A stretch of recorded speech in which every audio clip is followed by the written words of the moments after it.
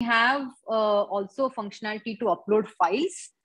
By default, OpenSpecimen has fields to upload consent files and surgical pathology report, but you also have functionality to upload files in custom fields, right? Because you can create custom file type custom fields.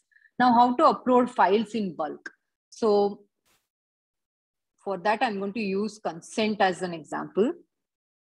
So if you go to biospecimen data, choose the consents as the file, the template.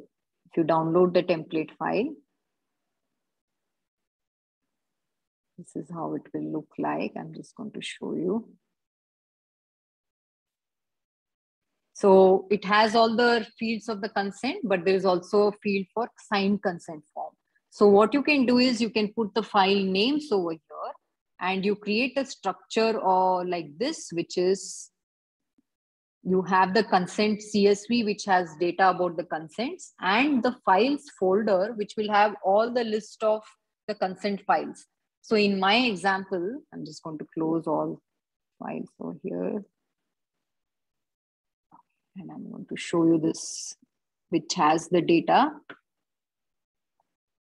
So these are the basic information about the consent. This is the patient ID, date, some comments. But here, if you see, I have my consent file names also. So for that patient, whatever the consent file name is, I put it here, over here. The same name consent files, I put it in a files folder and I put it over here. So now what I need to do is a combination of these two. I need to create a zip file. So I compress that and I create a zip file. Make sure you create a zip file of the file and the files folder and not put it in a folder and then zip it. So that will not going to, that's not going to work. So it has to be like a zip folder of these two. And once you have created that, so you go back here. Before that, I'm just going to show you this patient.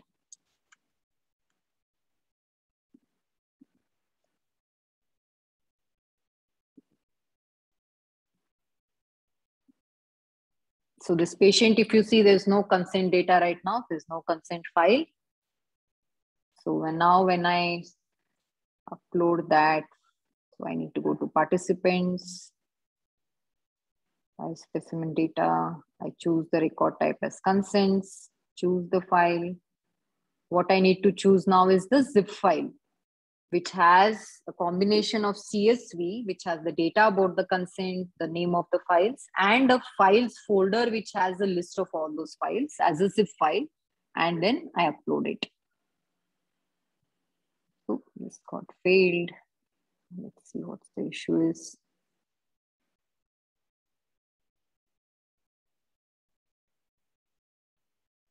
Oh, sorry, there was the date field. I forgot to put the date format.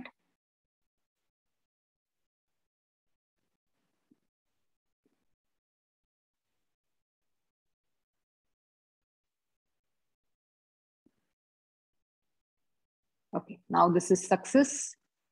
Now if I search for that patient,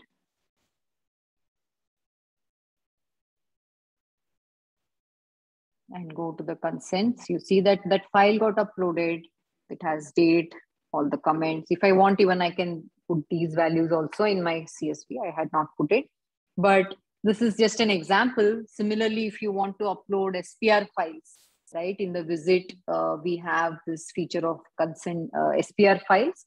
So you can upload SPR files, you can upload custom field files. Those can also be uploaded in bulk, like using this feature.